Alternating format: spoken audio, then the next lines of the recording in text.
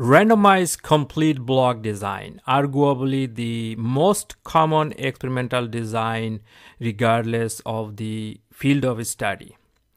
We'll explain what it is and when to apply it, what is the most appropriate situation where you can apply randomized complete block design, how to collect the data, how to analyze it, and explain the result in the context of the problem. So first of all, what is it and why it's so popular?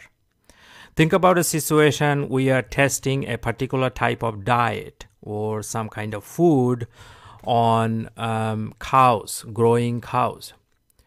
Now to test that, now think about this, we have probably, 20 different cows, variety of cows in the world. They're living in 10, 20 different types of climate condition, hot, cold, humid. So there are so many factors that we can't have any control. Now, if we randomly pick cows from the entire world, let's say there are millions of cows in the entire world. If we just randomly pick and then feed that particular diet against something, what they're using now, and then compare how they grow, then the experiment will have a lot of error because of different types of cows, different locations they grow. So these factors that we can't control disturb the experiment, increase the experimental error. The randomized block design is a technique to reduce this nuisance factor effect, basically reduce the experimental error. The goal of this design to reduce the experimental error, and that's why it is so popular. Now let's talk about an example. So let's say we are testing particular fuel type. We want to know what type of fuel or gasoline provides the best miles per gallon, best gas mileage, best fuel economy, which fuel type produces the best fuel economy. Now, cars, they run in all kinds of climate conditions. They run in hot area, they run in cold areas, and we can't have any control over them.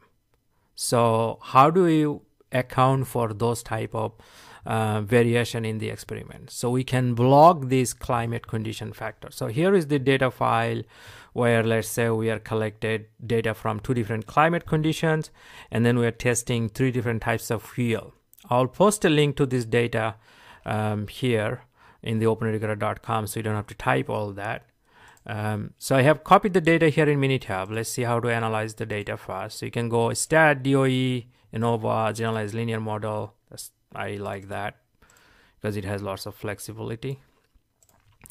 And then leave everything as it is. And then they found significant, both of them. If you found, so let's explain what that significant result means. So in the openeducator.com, so step number 1 is the hypothesis. So the fuel type 1 is equal to the fuel type 2 is equal to fuel type 3 with respect to the fuel economy. So because the probability is very low, we have found that is 0.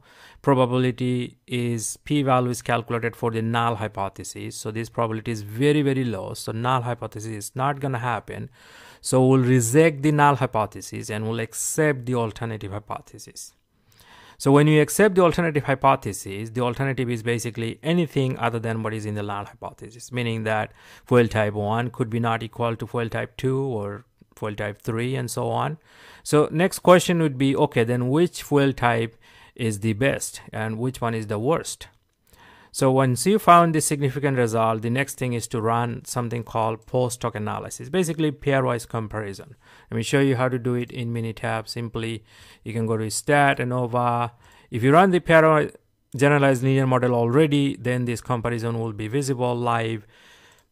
You can simply select both of them and get the result. So it looks like the climate is significantly different, 2 climates. Also, all 3 fuel types are significantly different.